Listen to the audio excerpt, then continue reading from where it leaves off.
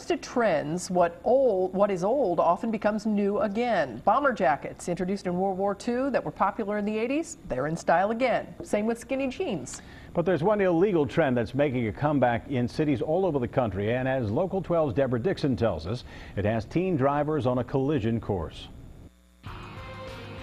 Historians believe drag racing stems from prohibition when bootleggers outran police. The dangerous hobby returned in the 50s, depicted in movies such as Rebel Without a Cause. It's trending again all over the country. But now the streets are busier, dragsters go faster.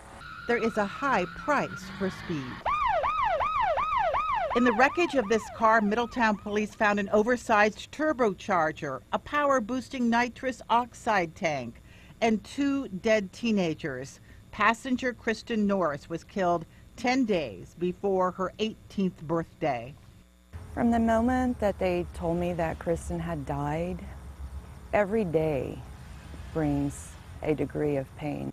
Eyewitnesses say the driver of the car Kristen was in took off in a burst of speed here on Roosevelt. Police say it was going about 96 miles an hour when it skidded into a telephone pole, nearly breaking in two. This notion that it will never happen to me, well, the cemeteries are full of kids that said that. Kristen said it all the time. I always think about them. I don't know either one of them, but I always think about them anytime I'm doing anything with this car. Kenny King is a school resource officer with a race car. It's a 68 Chevelle, has a 468 big block, runs about 1093 1/4 mile, jumps the front tires about knee high off the ground. The kids that would never talk to a cop, this gives them a reason to come and talk to me. All of a sudden it's cool. There's no mirrors. No mirrors. Yes. Yeah, no mirrors. Not on a drag strip. You don't need them because you don't have to worry about it. If you're winning, the guys behind you, you don't care. As you can see, it's got the roll cage in it. That way if you crash, you're protected. Officer King's point. This driver legally racing here at Tri-State Dragway crashes with a helmet, seat belt, and a rescue squad nearby. On the street, it could have ended up off the road and around a pole. I think drag racing, you know, people do it because they want to be popular and try to fit in with other kids. And, you know, it's really starting to be big. With the cool car comes a message. I need you to stay in school. You need to stay off alcohol, stay off drugs, and no street racing.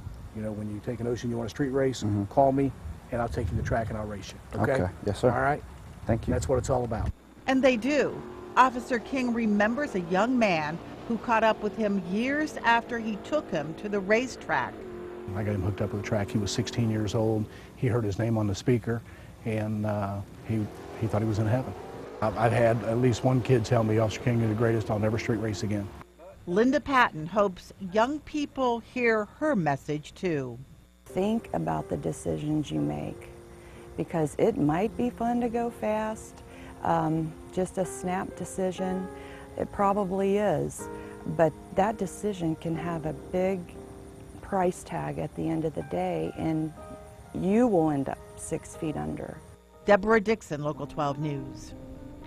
Officer King is a member of the group Beat the Heat. It's a national nonprofit organization of police officers and firefighters who use drag racing cars to bring attention to safety issues.